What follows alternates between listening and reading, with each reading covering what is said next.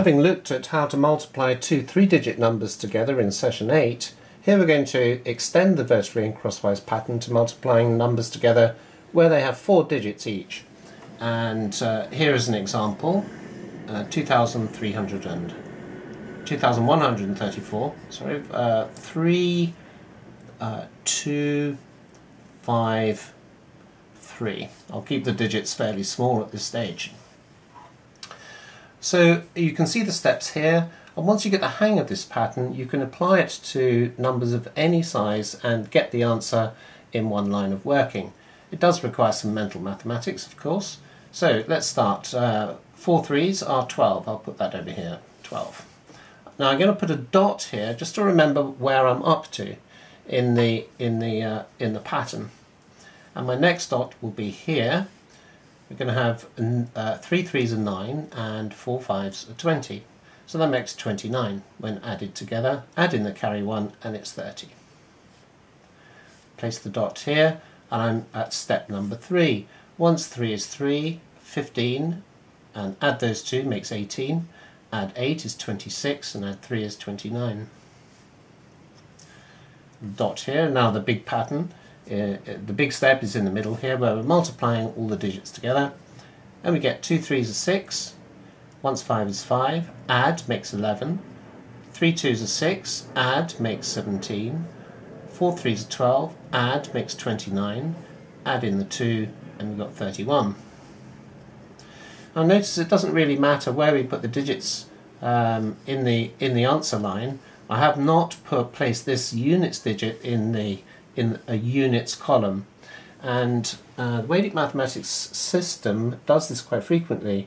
It frees up the idea that you have to place the answer digits in the same columns as in the numbers to be multiplied.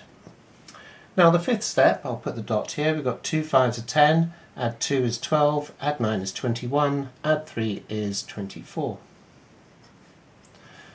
Place the dot here. 4, add 3 makes 7, add in the carry 2 makes 9. And the last step, 2 3s are 6. And that's the answer. If you're multiplying numbers together where they're not the same number of digits in either number, you can always place a 0 as a placeholder if you like. So for example, if you want to multiply 231 by 56, we could think of a 0 here. You could write it in if you like, and then just apply the pattern again for 3 digits. 1 6 is 6, you've got 12 add 5 is 17, 18 add 10 is 28, add 0 is 28, add 1 is 29, 3 5s are 15, add 0, add 2 makes 17, 3 noughts are 0, add 1 is 1.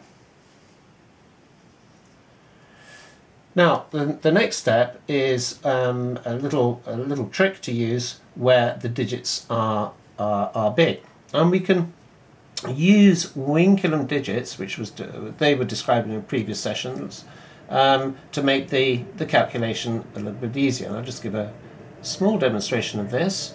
Let's say you have 29 times 58, and we can turn these into lower digits by using Winkelum numbers, because 29 is 30 Winky 1 and 58 is 60 Winky 2. It does require, of course, more than one line of working. So we've got -1 times -2 is +2, and then we have -6, add -6 makes -12. So we can write that as a Winky 2 with a Winky 1 to carry. And 3 6s are 18, add Winky 1 makes 17.